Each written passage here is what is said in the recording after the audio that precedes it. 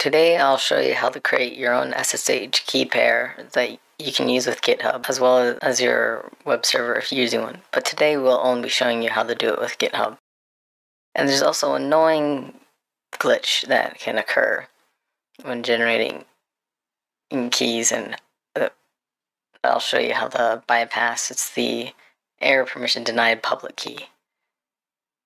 But first, let's go ahead and I'll show you how to create one.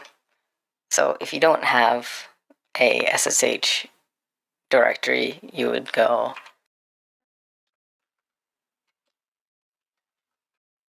do a make directory mkdir.ssh. However, I've created it already, and I'll show you the make key. So what you do is do SSH keygen, and then let's give it our email. It'll be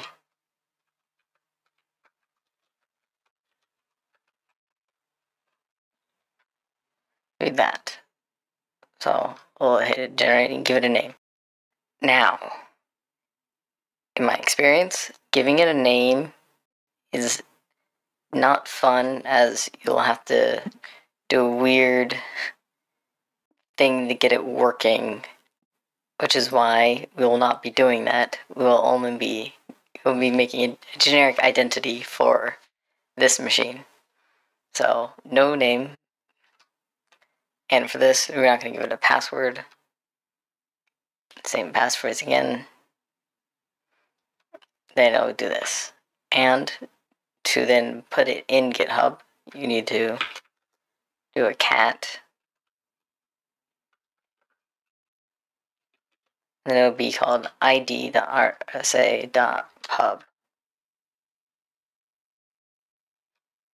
That we'll take that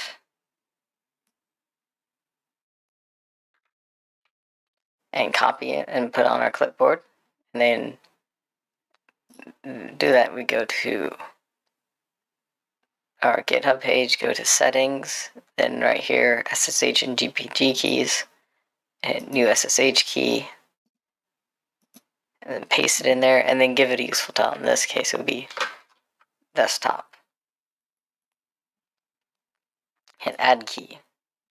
Now, to test whether that worked, I create a repository that there's nothing in it. So if this will work,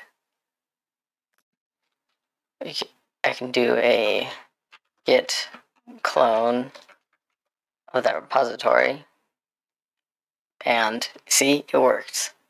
Now, what if we give it a name? Let's say you decide to ignore my advice. Let's create a new key, same email.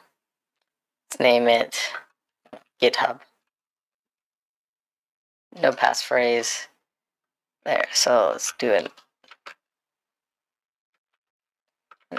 ls.ssh. Actually, which you see, it's not there. But if you do an ls in your home directory, you'll see that they were put there. So let's move those to the .ssh.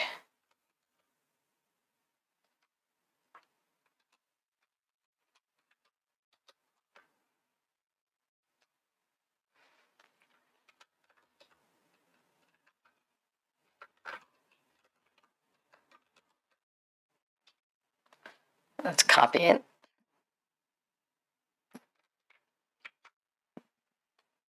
And add a new key.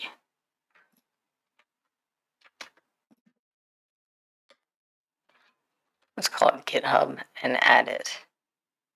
Now, let's delete this old key to make sure it doesn't work. And then get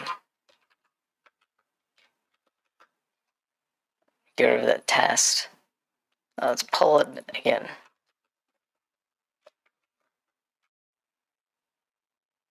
Yes, you see, permission denied public key.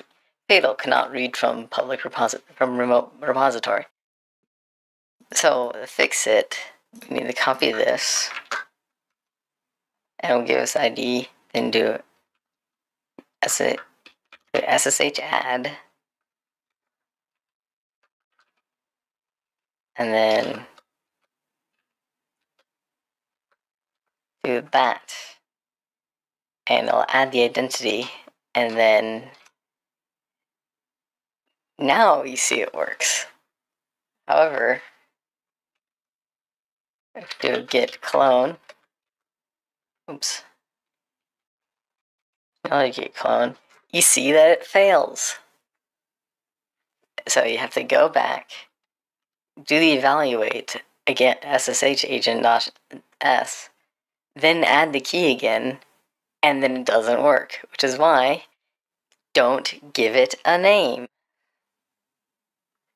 It'll make your life much easier. And that's my advice for you today, is don't give your main SSH key on your computer a name.